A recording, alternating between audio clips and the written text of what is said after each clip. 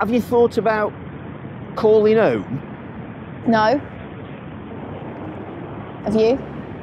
Well, what about your uncle? I can't really do that.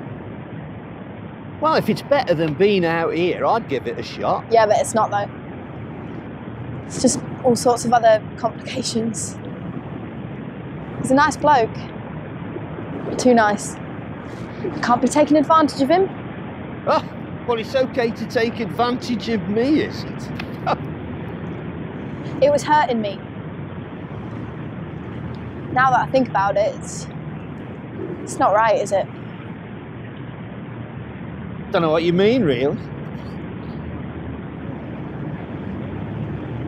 He took me in when I had nowhere else to go.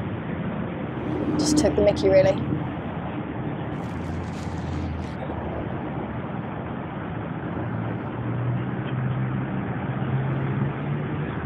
You're not to blame, it's not your fault. I'm sure he didn't think of it like that. The look of disappointment on his face last time I saw him. He kept his bottle of wine in the living room. It was like an ornament, always on the coffee table or next to the sofa on the fireplace. Always in the way, really. You always had to move it to get to something else. But I didn't know it was important. I didn't know why he had it.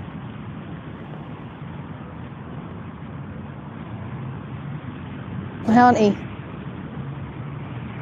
Oh, I don't remember her too well, but I remember she was dead nice. They were having a baby and she was in hospital and there was a problem. And my uncle had bought it especially for them to celebrate when they came home with the baby. They never came home. But that was years ago. No one told me about the wine.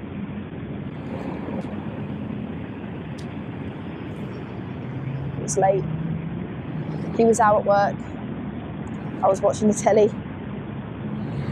There weren't any other bevies in the house. I kept drinking it, so we just stopped buying it, right? I thought I could replace it the next day, borrow some money off him and he wouldn't even notice it had gone.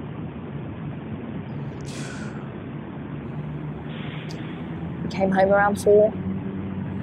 I was asleep on the sofa. The bottle was empty. I woke up when he turned the light on. It was so bright and he just stood there, staring at me. Didn't say anything.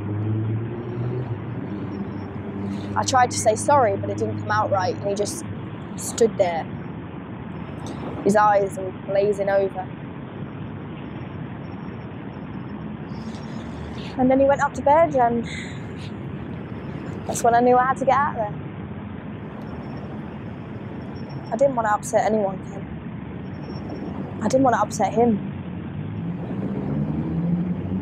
So I left.